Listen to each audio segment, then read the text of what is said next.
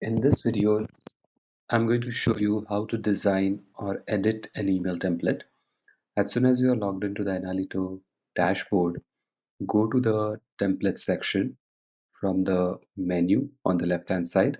As soon as you are in the template section, click on the Create button. Once you click on the Create button, the application dashboard will show you the email editor with all the necessary blocks required to create an email template, such as a text block, image block, social media links block, or a video that you would like to include.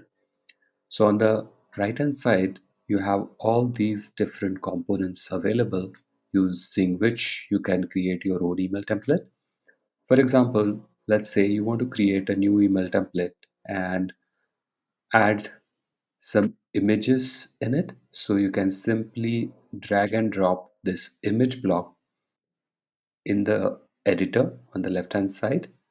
If you would like to add a text block, you can just drag the text block and insert it there. Similarly, you can insert a GIF block or a social media link block in your email template.